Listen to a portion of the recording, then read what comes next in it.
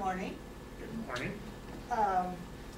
This is the Community Development, Environment, and Infrastructure Standing Committee.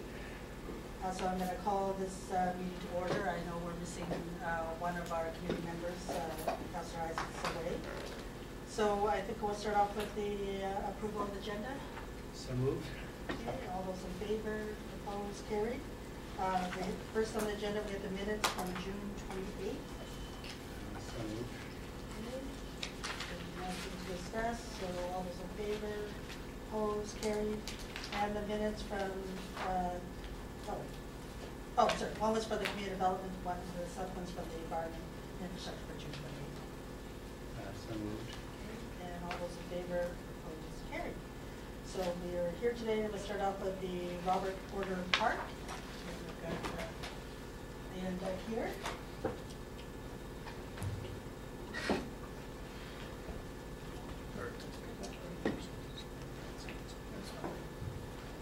Good morning. So Robert Porter Park, there's been a community gardens commons proposal. Robert Porter Park is situated in the Fairfield neighborhood near James Douglas School.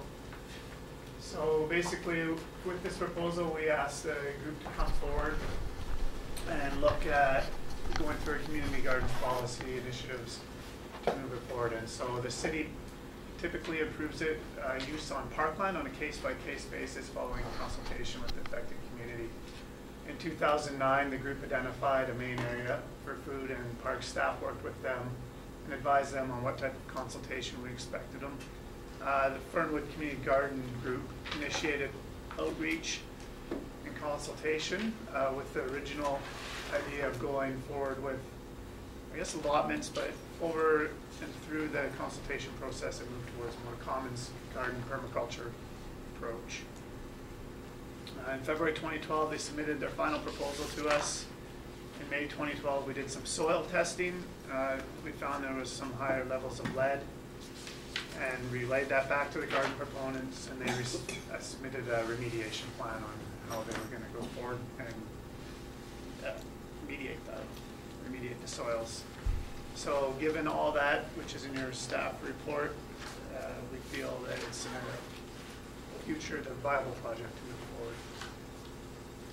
It's about 500 square meters, which is slightly bigger than some of our other gardens. Community Gardens Fanfield was about 300 square meters. We also have one on Work Street. The two red dots is the general location of it within the park space. The two red bubbles on Thurlow Street there.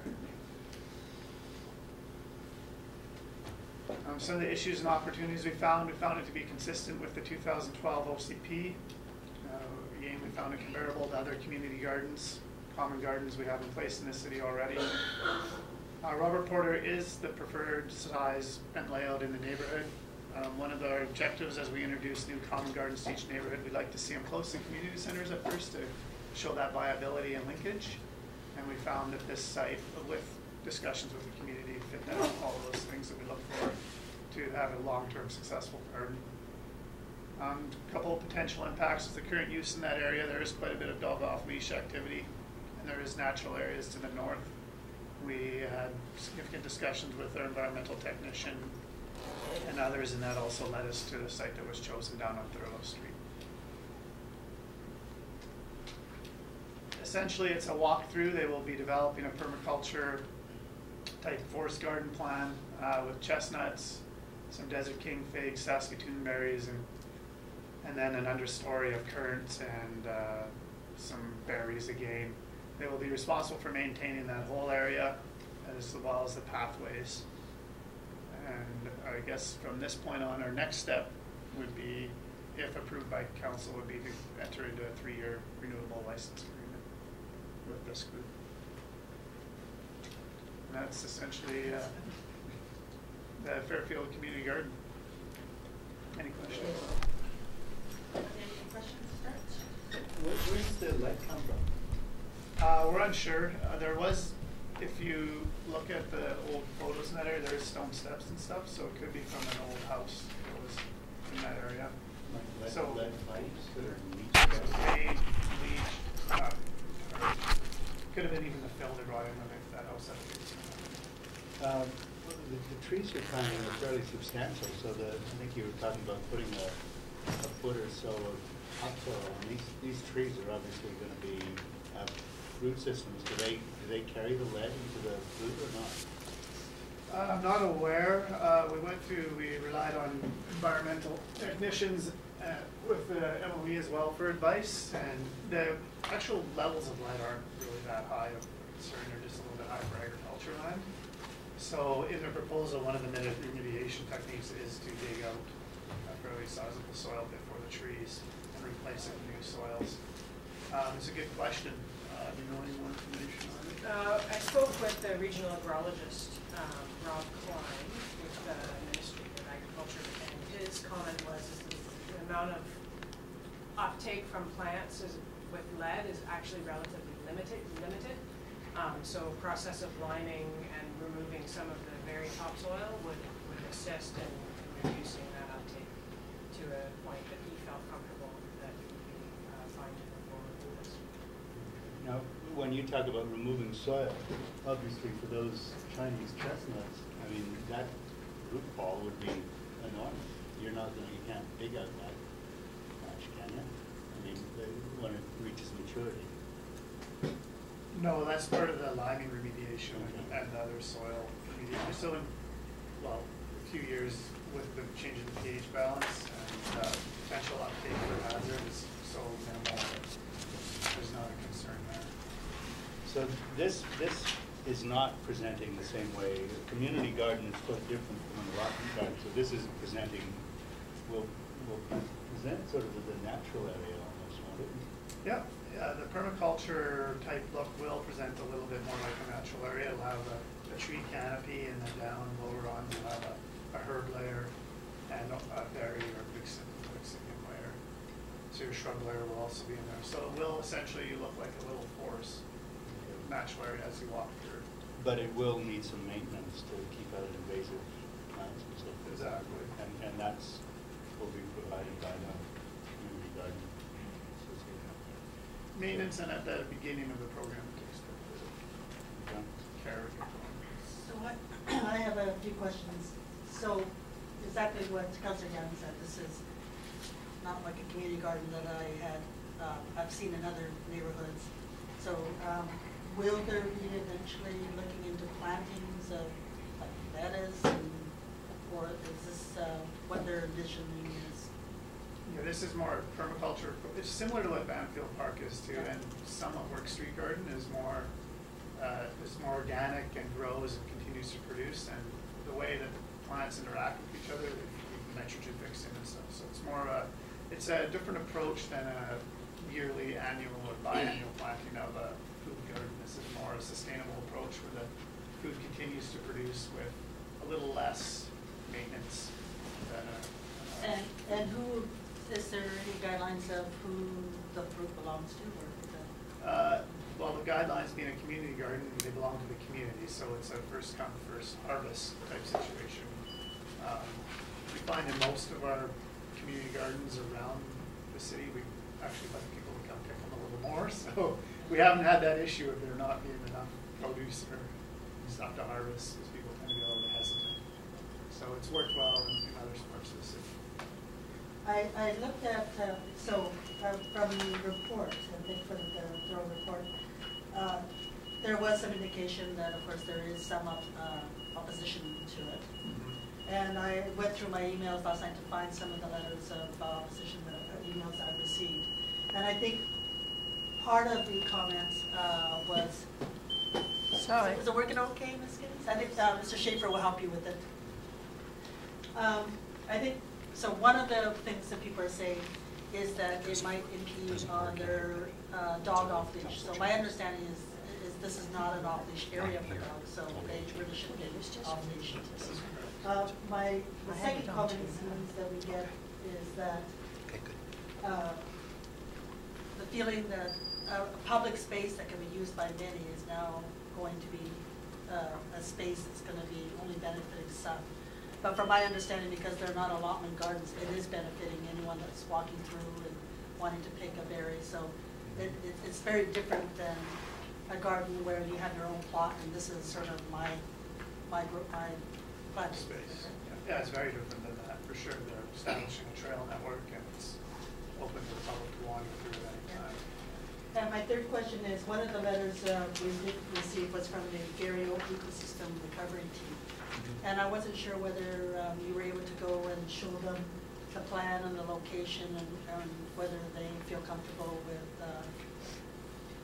with the location. I think part of it was that it may make people move over more to the Gary Oak area and Traupo in that area a little bit more, but I know there was talk about the bluebirds, which you mentioned in the report.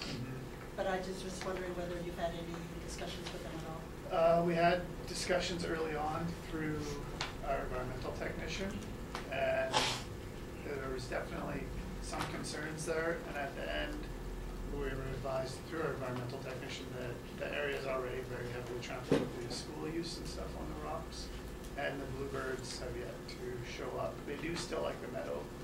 They're able to flight path into the boxes from the meadow, which is somewhat maintained by the width of this, still allowing that if they were to show up in that area. So it's a question of distance and a little bit, we're not too sure on their exact habitat patterns of the boxes, but as far as the Gary Oak Meadow goes, this has no impact on that. If anything, it'll reduce traffic in there because we'll have another natural area for people to visit. Councilor, yeah? Yeah, they're being just a little vague about the fencing.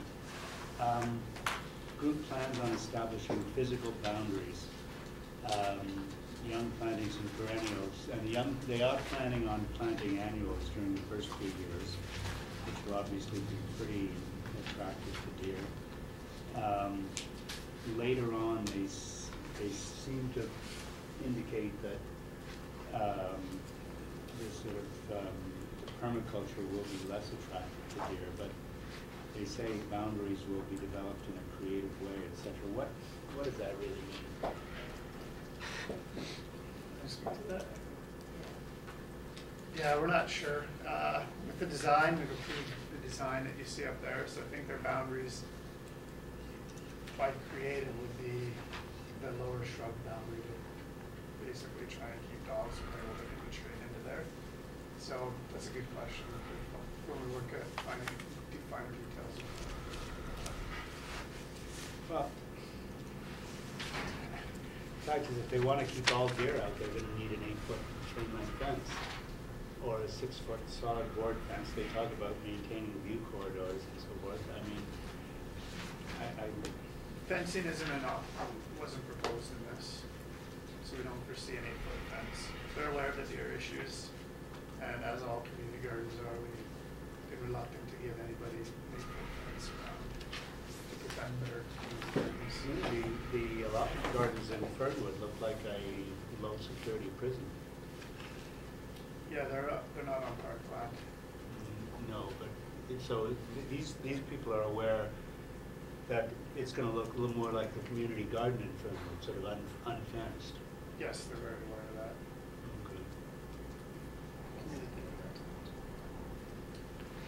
It's maybe worth noting that this is about the second or third version of their proposal, and their original proposal did include allotment gardens as part of the proposal. And I think there was a lot of pushback from the community around private use of park space. So I think this is about the third iteration of the proposal that's really in a response to the community saying, hey, this is a community asset and we should keep it as a community asset as opposed to something that would be a more traditional allotment garden approach. So just to finish on the fencing, there is a possibility of some of the younger plants that are put in that individual little bits of fencing until they get established. Okay. Sort of within the boundary that have individual small. Like a netting or fencing, it is. Some of the other experiences with community gardens, there needs, as we go down the road, the community council says, we need some kind of a storage area for equipment, or we need more lighting because of some kind of vandalism, or we need access to washrooms. I guess being close to the school and the community center will all those things be provided by? That's our hope. Locations. We don't intend on providing any of those things or seeing it in our proposal, so we're basing it on them not being on site and using that. So that's kind of where Parks thinking is coming from. As new communities get involved, we think around their community center is the easiest for them. Really, if we can't make it work there, I think they'll struggle to make it work in other parts of the city because they won't have any of those support services or facilities. Another thing about a community center, Jason and I, is you have a lot of traffic back and forth to them. So people will naturally gain curiosity, maybe join the group, or just through their daily travels and passing through it, rather than being in a park where only a couple people in the neighborhood pass by once in a while. So it's at the forefront. It has to look and be successful, and we have a 3-year license. And if it doesn't meet those requirements, then staff and council will have to seriously consider if it's something we want to do. Besides the initial capital dollars, what would kind of operating dollars for the city? Is there anything there? The only thing it does would be to benefit us if we were dropping off mulch instead of bringing it back. We don't foresee any operating dollars outside of the initial water hookups that we provide. So that's the idea, is they're supposed to be self-sufficient.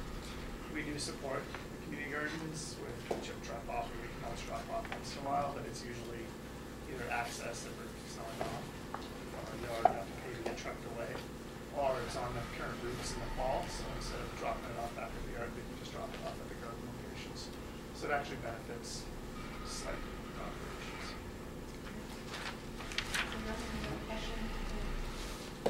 Motion nominated.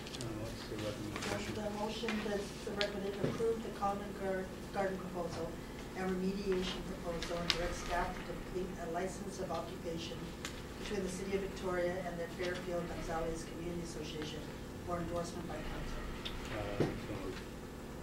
So my understanding then is it will go to council for this motion.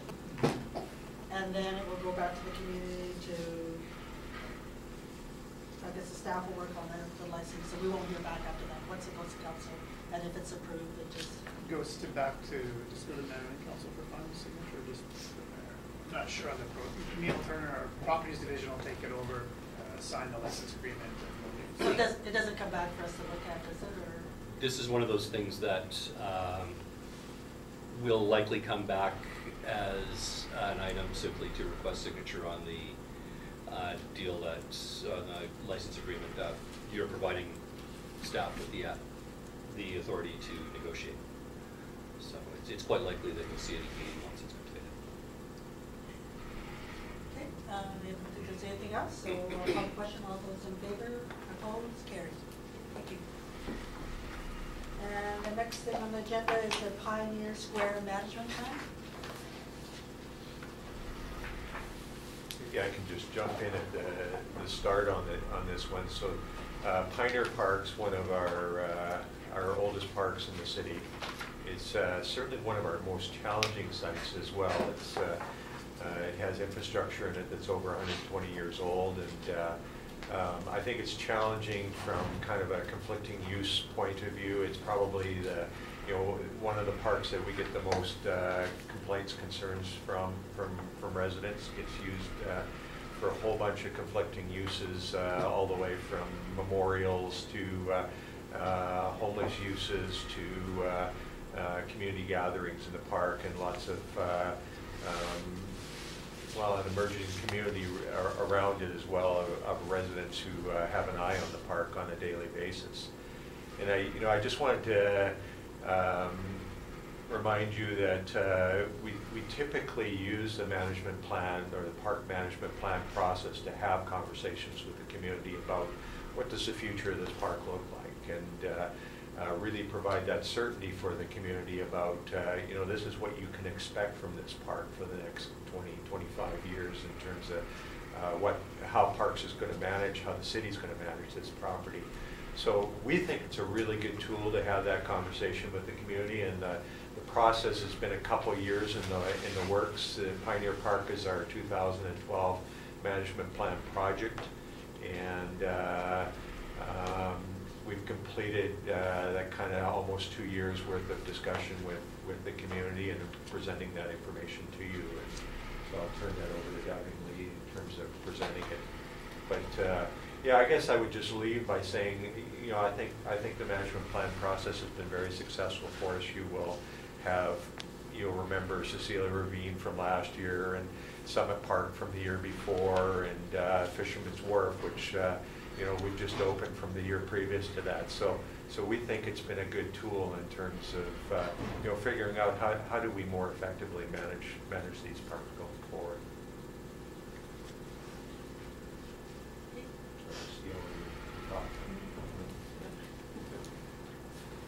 If the sound isn't entirely clear, you might need to move closer to hear it, because it's coming straight out of the computer speakers. What?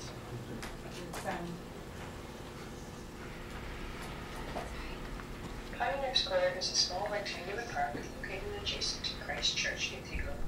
It is bounded by Quadra Street to the west, Rockland Avenue to the south, Near Street to the north, and multifamily housing to the east. It's officially in the Fairfield neighborhood, but also serves Harris Green downtown.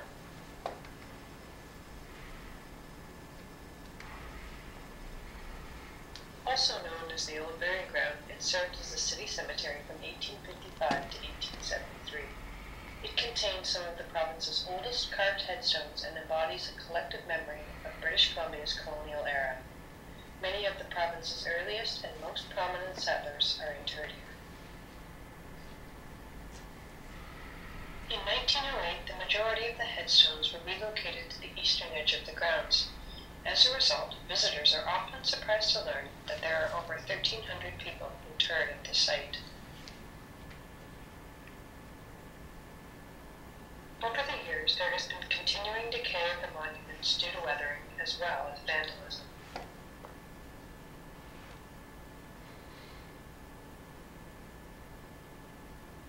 Recognizing the importance of preserving the monuments, beginning in the 1980s and into the 90s, stones were removed from the site and placed into storage.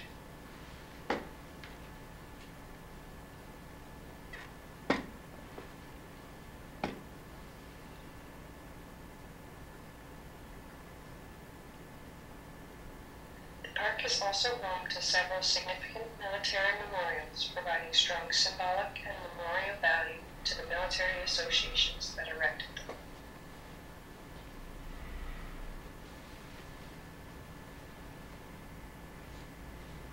Today, Pioneer Square functions as one of the only urban green spaces in downtown Victoria.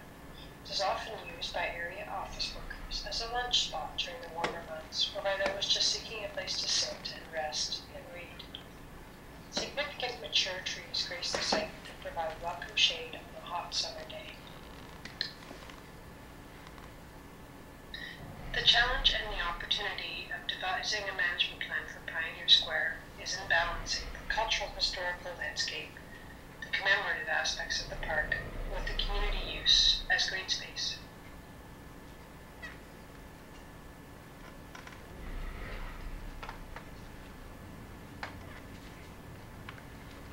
So I'll put on to motion soon after that. But just a little introduction to remind you of what the square is and a little walk through.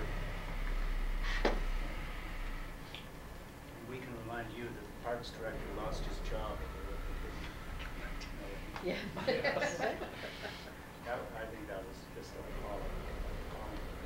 Yeah, the whole thing's a little strange.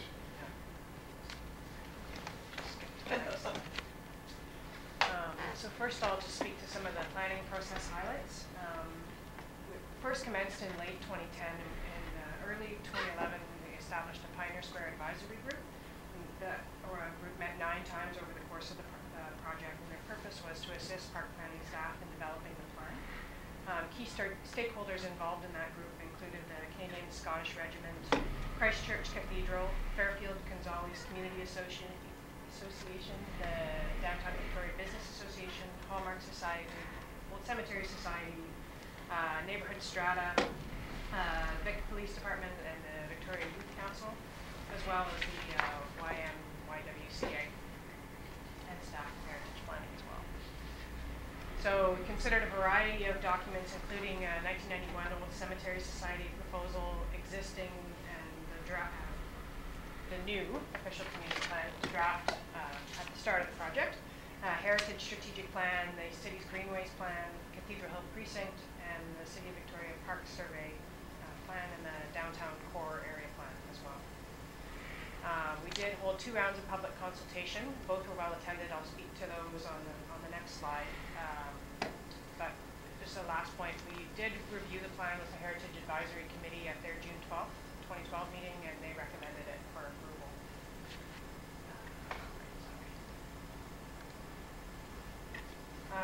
So the first round of public consultation was in summer of 2011, and we had an open house in June, as well as there was a series of 3 info booths set up in either the park or at the Y. The display panels and the survey were available for 2 weeks.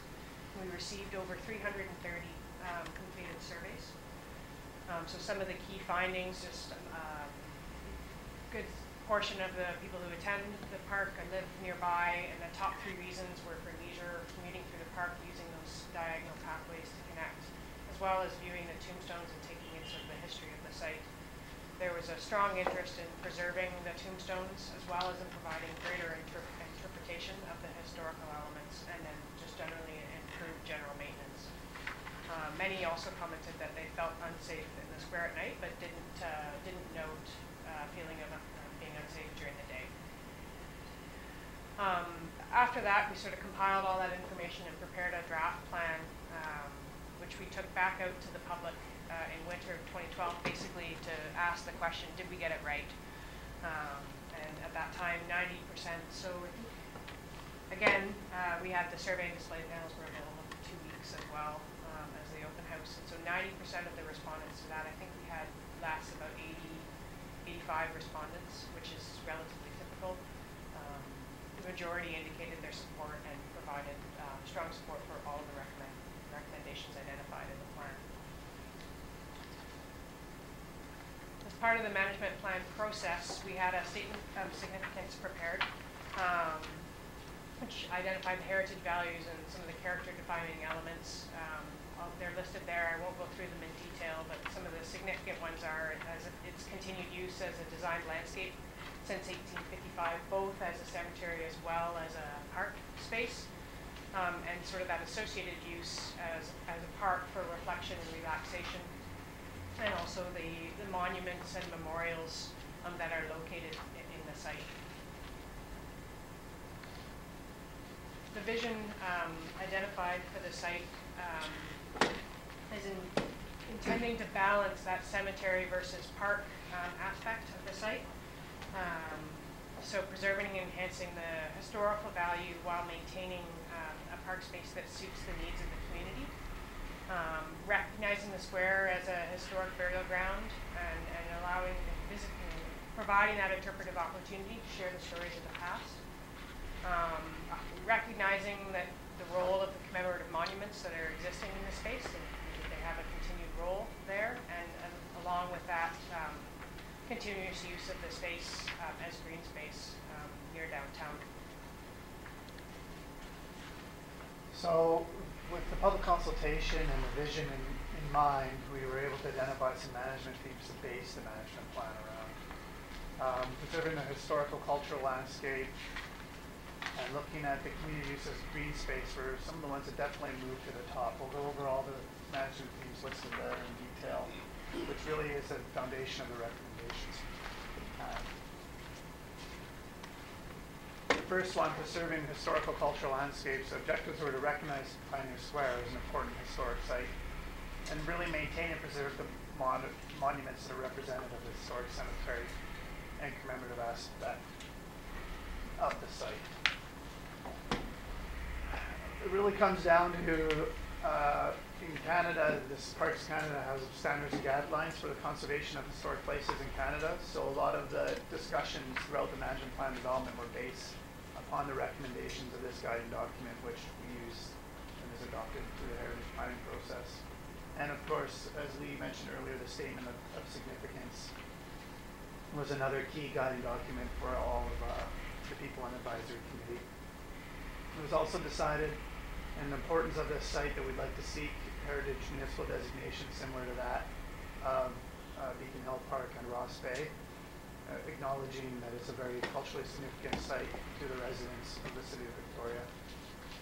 And with that designation, there is another process added on, but we've determined there is some exclusions through that process that will allow it where not everything has to come before council for decisions made on the Pioneer Square site.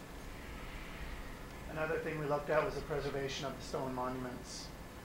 We felt it was important, if we were going to recommend bringing the stone monuments back and maintaining the ones there, was to hire a consultant to outline how we can preserve these monuments. Many of them are sandstone, and they don't have as long as life as the new monuments we see as granite and stuff. So we looked at the stone conservation report to guide us on future recommendations if it was even feasible. And they felt that cleaning the water repellents were feasible options, mortar bases, and even strengthening some of the stones to keep them in place as well as prevent some of the vandalism that's happened. Were all achievable within the context of the standard guidelines and the context of maintaining the site. Another important aspect is, as we move through, is the preservation of the tombstone arrangements. If you can imagine, this site was covered in tombstones at one point, and in the early 1900s, as Councillor Young has alluded to, there was a change to make it the park space, and the director of parks did lose his job over it. But one thing that did come out of it was this eastern grouping. We feel that the cost and changes associated with moving this eastern grouping to scatter the tombstones throughout the site would be prohibitive, and we might do more damage than we will do good. But we also have a number of tombstones that were moved to storage. We looked to the community, and we did some community outreach, including the museum and stuff, and asked them, do you guys want samples of these tombstones? And if so, we need to determine what we're going to do with them, because we didn't feel it was appropriate to leave them in storage for the remainder of their life. Looking back again to the standards guidelines, we determined that it would probably be best to return them to site and potentially keep one or two fine samples only in case the museum changed their mind and decided they wanted to keep them for there. So we looked at the northeast corner, or the northwest of the site, which is off of Broughton Street, to be where we'd established another tombstone arrangement. This helps identify the park from the downtown corridor looking down Broughton Street, and it helps for maintenance and longevity. It helps establish an area that doesn't have a lot of tombstones in it already, so we feel it'll help establish the whole park site as its former space, with obviously fewer tombstones than were originally there 100+ years ago. So the blue area outlined in blue is where we'd see this new grouping. If you recall back to the video, those tombstones in storage would be what we'd be replacing there, using the stone conservation techniques to ensure they're sustainably. It's a little heavy on this button. The future commemorative monuments. There's a lot of commemorative monuments in the square, and most of them are war-based. And some of them we feel that with the memorials, they should continue to be relevant to the site, be consistent with the aesthetic value of the square, and be designed for longevity and minimal maintenance. The management plan does outline some of those guidelines to consider when looking at any future commemorative monuments to the site. Another thing, they're mostly war-related now, but we also feel it might be appropriate if they relate to past burials.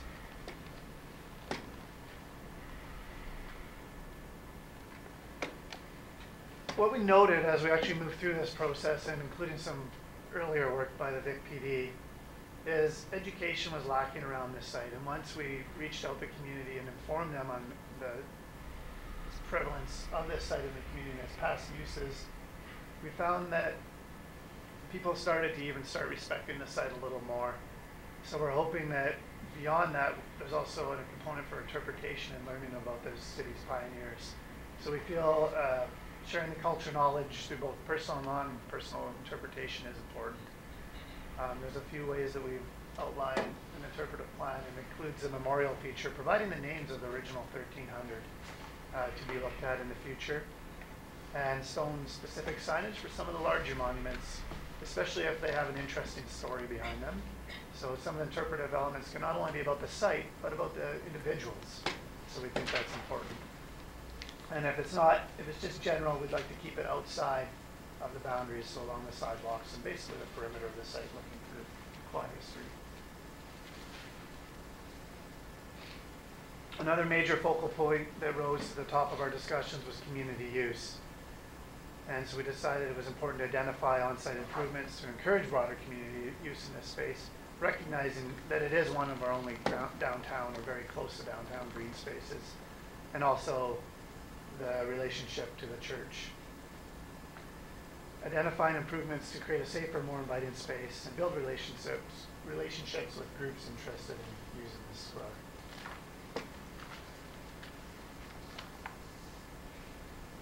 So when we reviewed the community use, we found that the park entrances and pathways seem to work for the most part on what people's objectives were.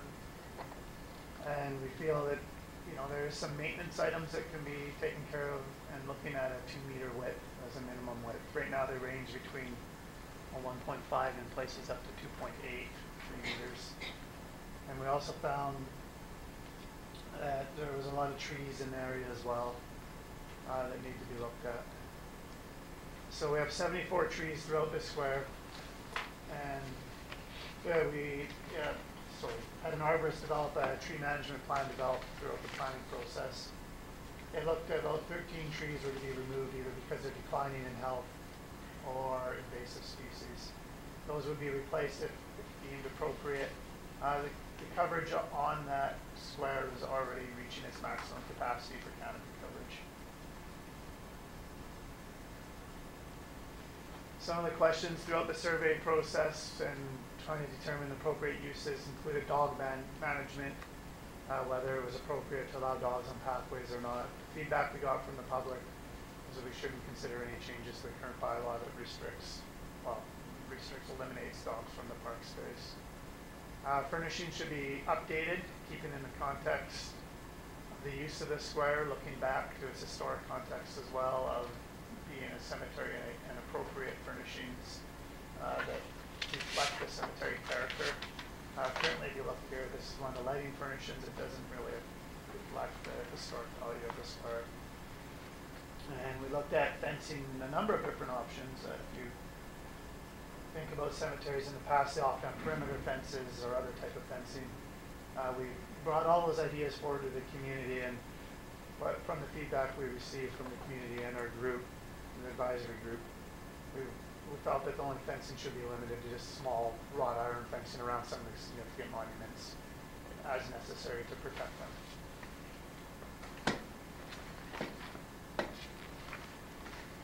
them. One of the questions that came up throughout was the importance of Rockland Avenue and maintaining it as a transportation thoroughfare for vehicles. It is on the Greenways plan, and it should be clear that on the Greenways plan, it's identified as a people priority greenway, which means it is identified to be shared with vehicles as opposed to a people-only greenway, which would mean without sharing with vehicles. We had engineering do a number of modeling studies, and we actually found that some of the rates of pedestrian and bike use were, it was around 30% of the transportation mode share, which is some of the higher rates, if not the highest rate that they've seen in the city. So we looked at closing a portion of Rockland fronting the square and using it as a multi-use pathway with additional grass and passive space.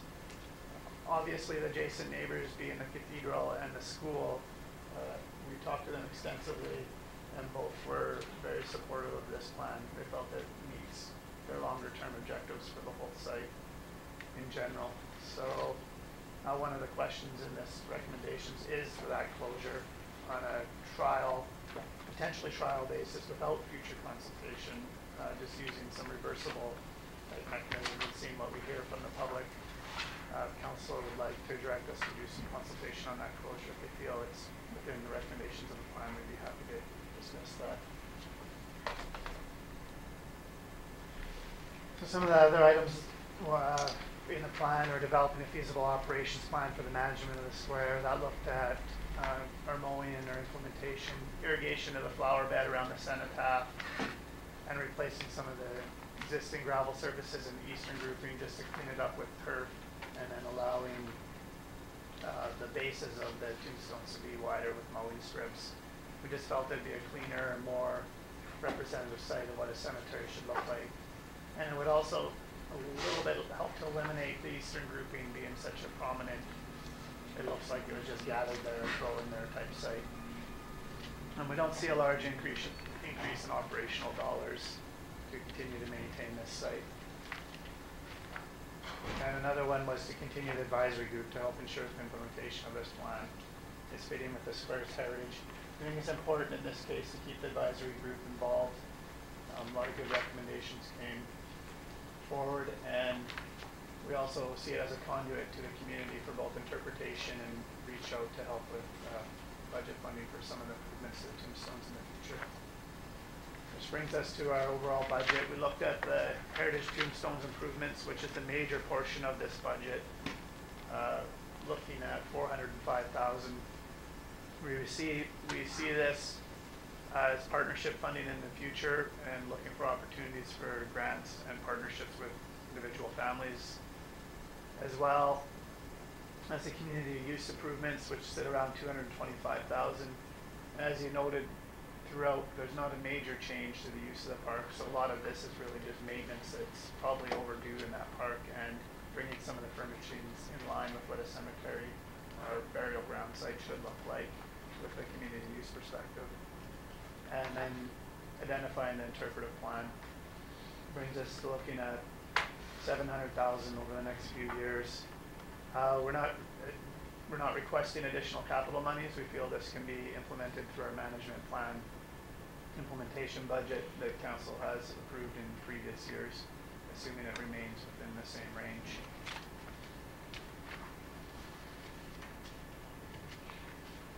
Our target for implementation is obviously contingent on council approval of capital budgets, and we're looking at getting into a little bit of design work in the remainder of 2012, and a fair bit of construction rehabilitation of tombstones in 2013, 2014, as well as some of the improvements to pathways, because they have a lot of rooting coming up from the surrounding trees.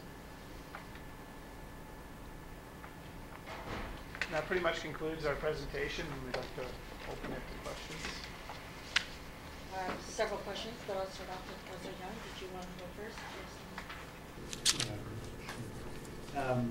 Well, yeah, I'm certainly supportive of this.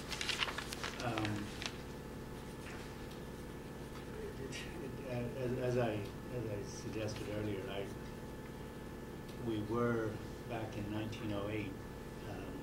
The city was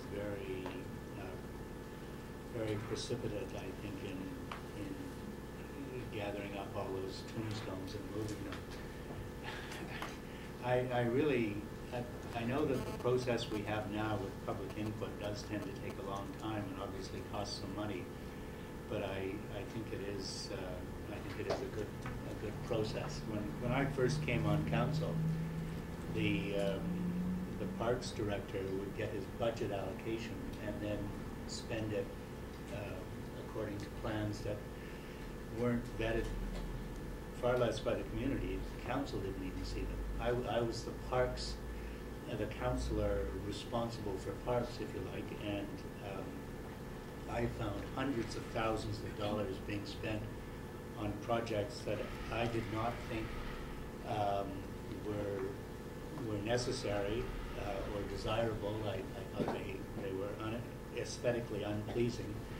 There was one project that where a whole bunch of money was spent and it had to be reversed because it offended the sensibilities of the local First Nations community. It was a bridge to one of an island that had been used as a gravesite. So I do applaud the process, and I think and I'm supportive of this. I am a lot of people are not aware of the history of the park. I know up until a few years ago, and I don't know if it's still true, you could actually see along the Quadra Street side when the sun was setting, you could actually see the depressions of the graves. And I don't know if they're still there a century later, but I mean, the use as a burying ground was very apparent. I do support the Rockland closure.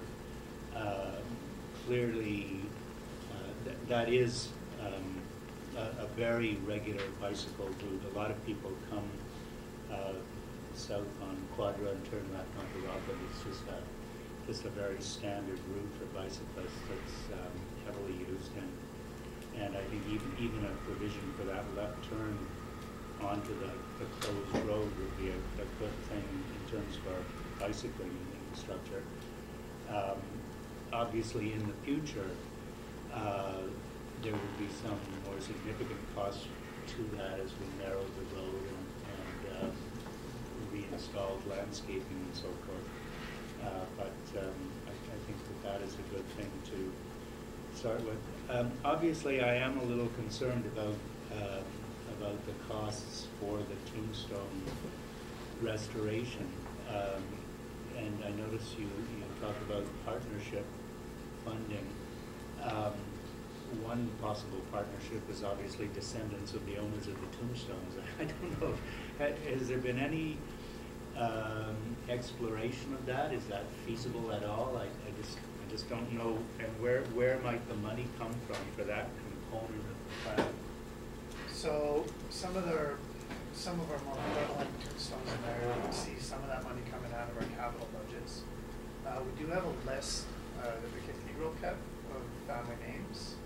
And we find that maybe that memorial will bring some more people up, but we have talked to a couple families who have expressed interest in moving forward with rehabilitating or preserving their family tombstone.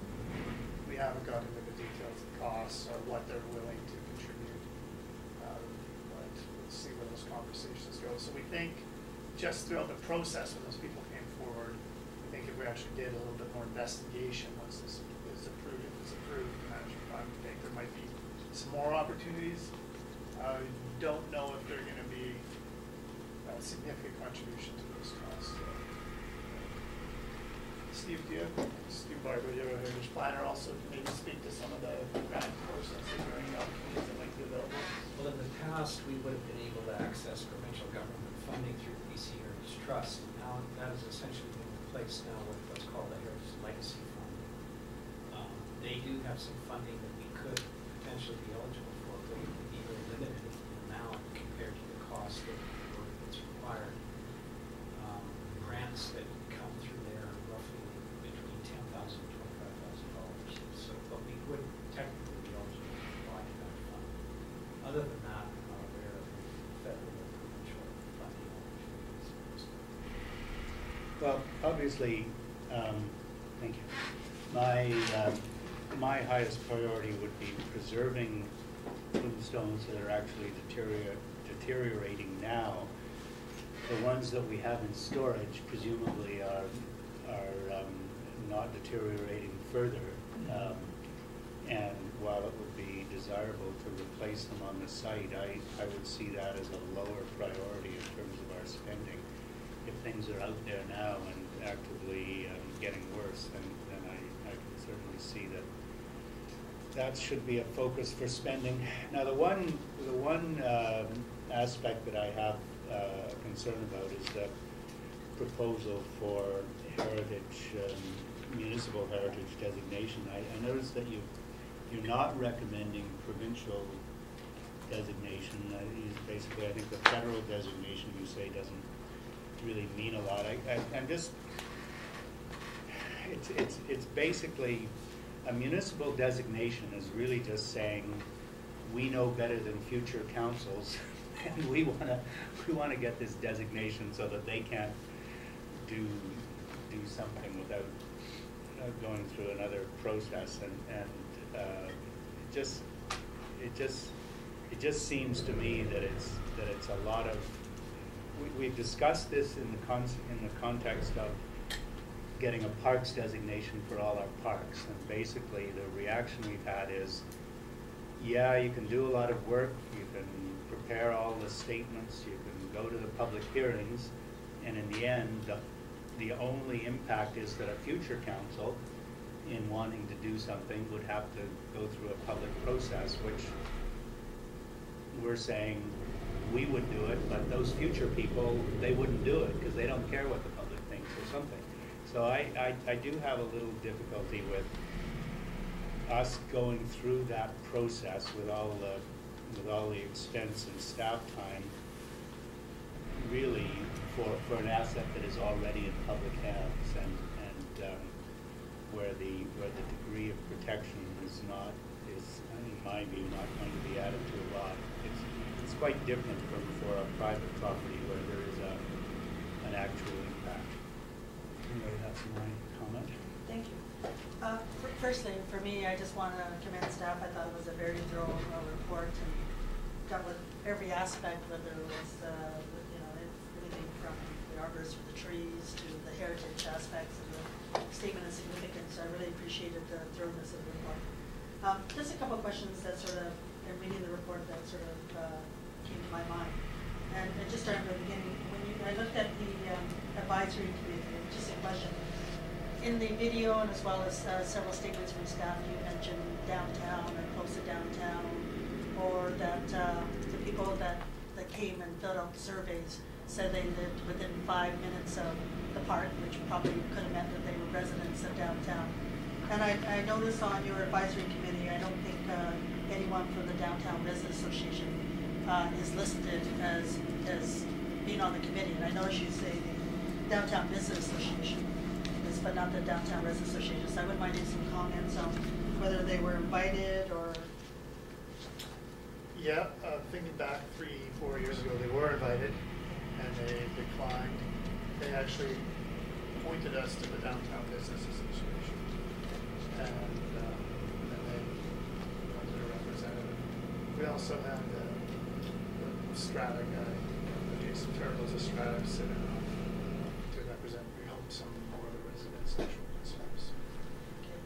I think if this is supported, it might be one of my recommendations to make sure the report does get to the resident association so they can at least have a look at it and be made aware and make any comments. I think the resident association in the downtown has sort of changed and grown through the years, and so I think maybe they have been asked today if it might have changed. I understand the comments about perimeter fencing, but I guess my question is, or maybe just a comment. I've seen the effects, the positive effects of some perimeter fencing around Fridge Park, and so I think when I think of fencing, I think of all different types of fencing, and there are many that I would not support, but I think there's maybe in the future maybe advantageous to look at some perimeter fencing that is minimal and respects the heritage, the historic nature of it. But once again, I just recognize a lot of the impact, positive impact at Fridge Park. Of course, I can't go on without mentioning dogs. So, but I do. I was in the Dogs and Parks committee, and I understand the reasoning for not having dogs even on leash on there, and I can support that. Although I know that cemeteries, I think, are moving a little bit away from that. I know I'm on the what do you call it, the Royal Oak Cemetery council liaison for that, and they do have allow dogs, and they actually have poop bags on at the cemetery. So I think we're recognizing that people either do walk their dogs or sometimes will visit family members. But being this is a heritage one, I can definitely support that no dogs be allowed, and for us to continue that. My other thing was security, and I know we have bylaws, but our something that says the park cannot be used during certain hours. But I guess the difficulty is the enforcement of it, and of course, with our using the police for those to monitor it is difficult. Was there any discussions of any looking at security for the park, or there is like we have in Square or security that would drive around? I just want to know whether that's even discussed.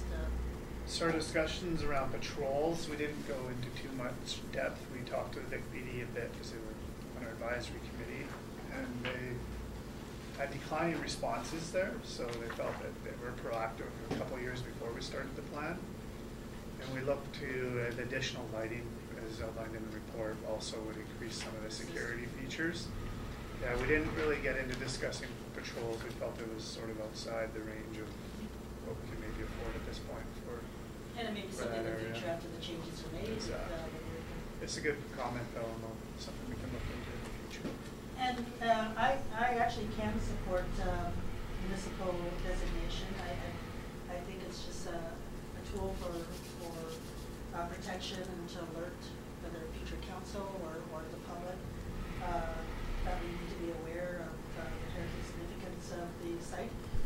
One of the questions is, when I look at provincial or federal designation, I was involved with some of the restoration of the Chinese cemetery at Harley Point. And in my understanding, I think some of the funding for restoration came from other levels of government. Now, things may have changed since then, and those pockets of money may not be available.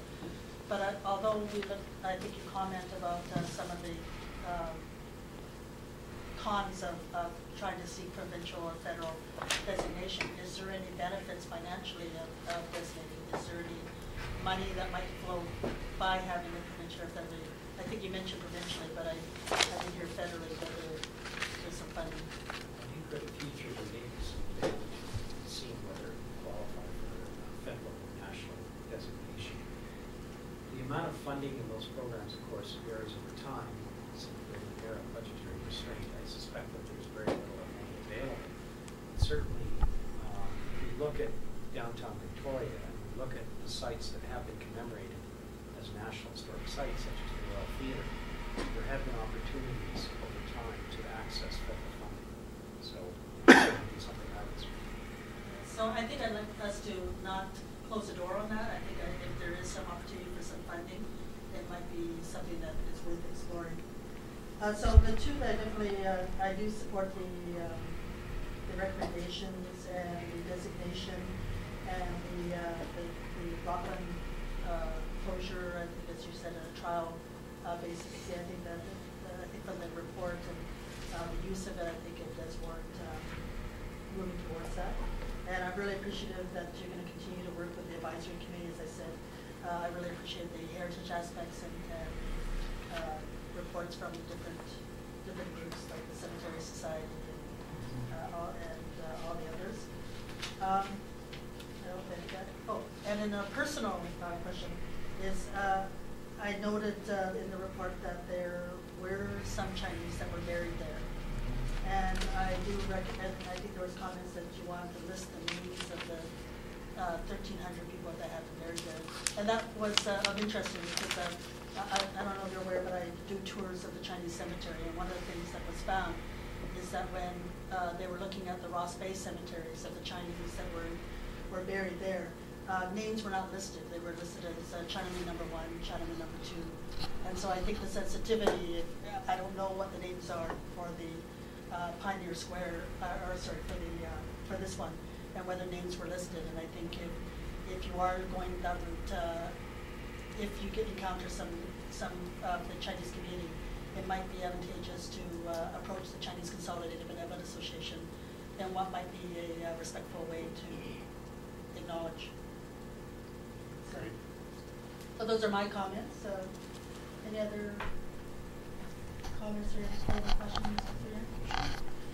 So I know that there's one full recommendation since the Pioneer Square Management Plan report is presented, and I know throughout the report there are individual recommendations, and I don't know whether there's anything you needed to pull out of that, and you're happy to use them as a whole. Well, I'll comment on the issues when it comes to council, but I'm prepared to send it on to council.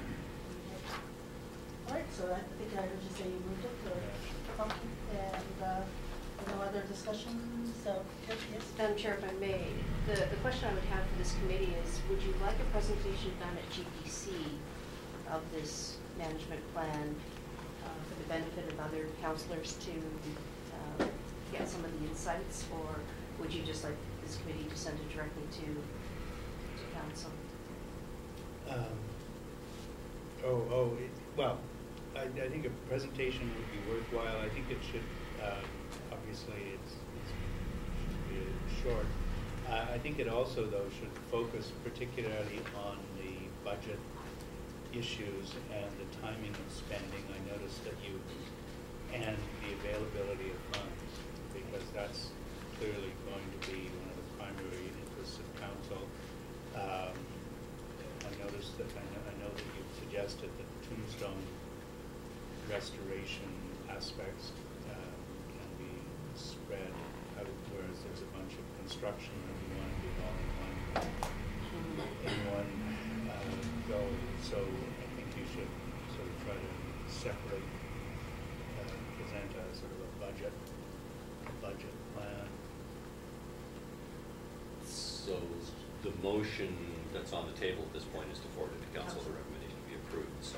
So you'd like to? Well, I think there should be, I think there should be a little more detail in the budget sort of timing aspect.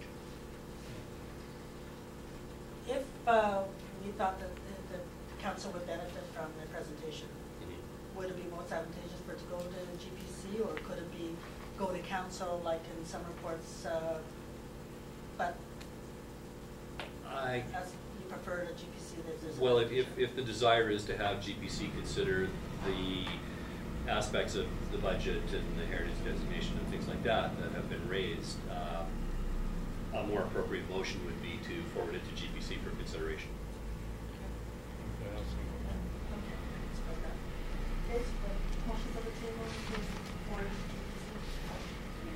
Do we want to just say the full report or comment on specific things such as the designation?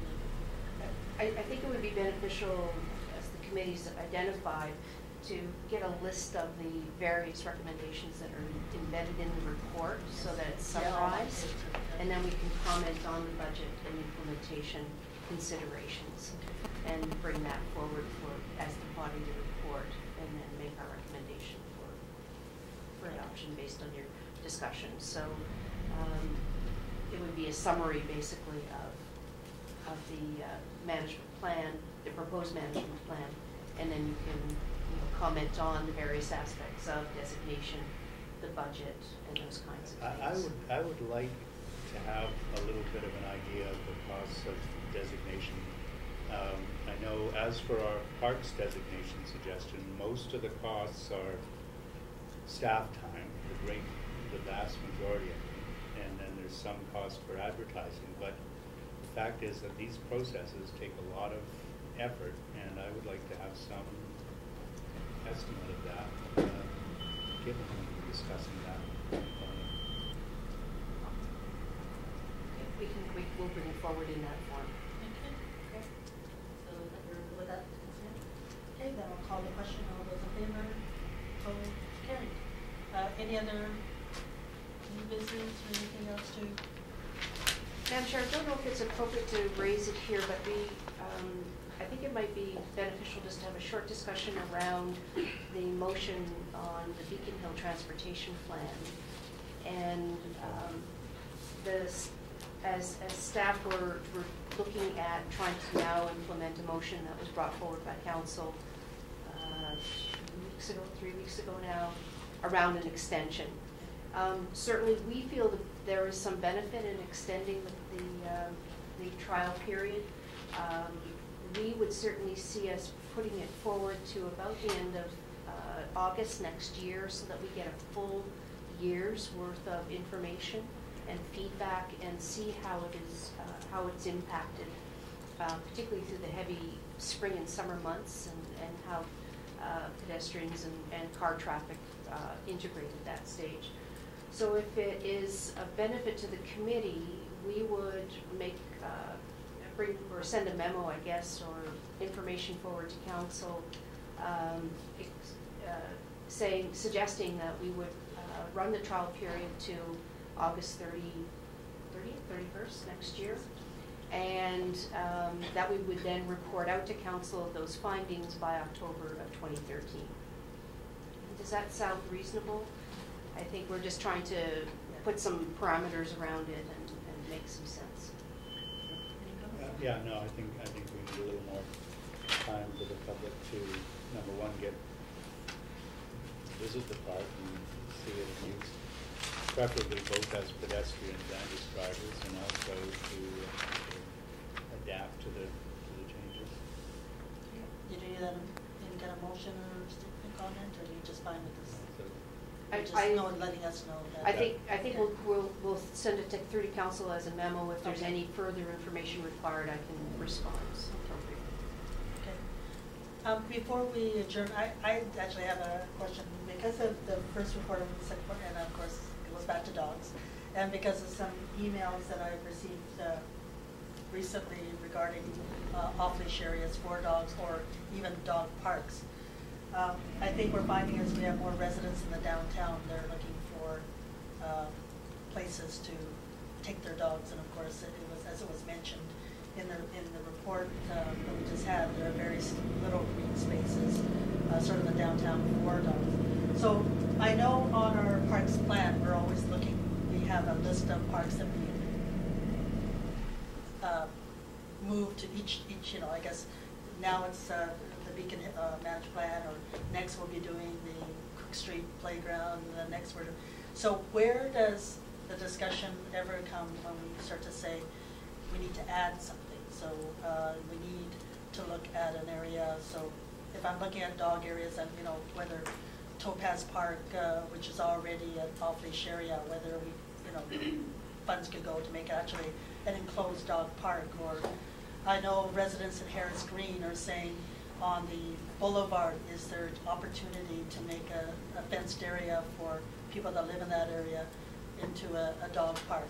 So I just wanted to know how the council has that discussion in the whole discussion of parks.